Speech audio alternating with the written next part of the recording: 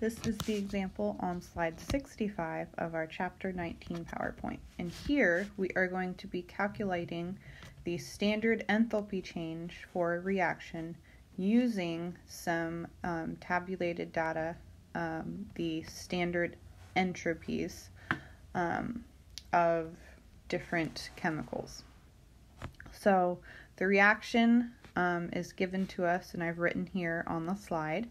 And then I have also gathered the standard entropies of several different chemicals. And if you're following along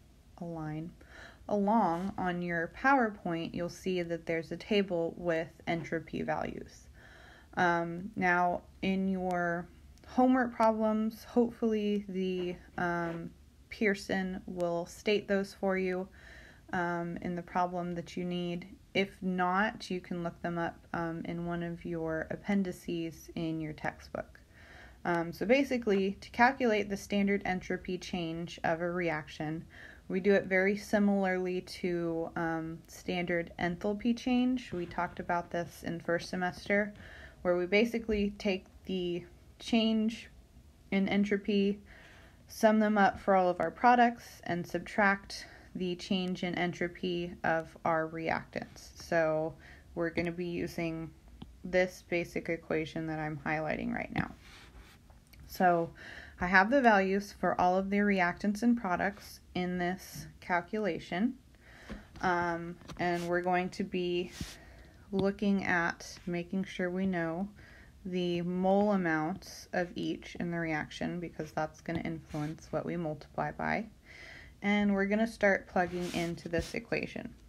So for the first part, it's products. So we're going to take 4. We're going to start with NO, nitrogen monoxide, 4 times that entropy value, 210.8, and that's in, we're not going to write the units because I'm going to run out of room, but it's in units of joules per Kelvin.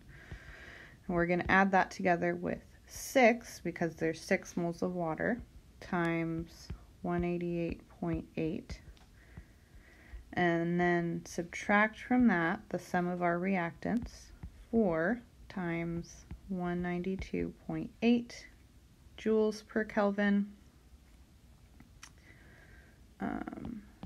Let me write that decimal a little bit better, plus 5 moles of oxygen times the entropy of oxygen, 205.2.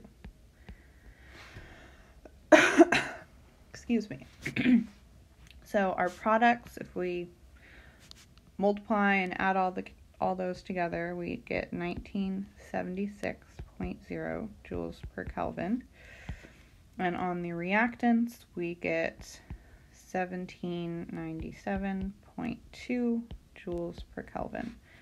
And if we subtract those two from one another, the standard enthalpy change, entropy change of our reaction is equal to 178.8 joules per Kelvin.